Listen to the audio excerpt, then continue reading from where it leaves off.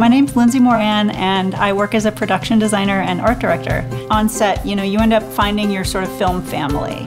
And now that I'm with First Entertainment, I kind of feel like they have my back in that same way. I used to have my money with a big bank, and the first time I went to get a home loan, the bank looked at the fact that I was technically unemployed and said, we can't underwrite a loan. So I went to First Entertainment, and it was like, oh yeah, having time in between jobs is the normalest thing. They understand what we do and how we do it in a way that nobody else does.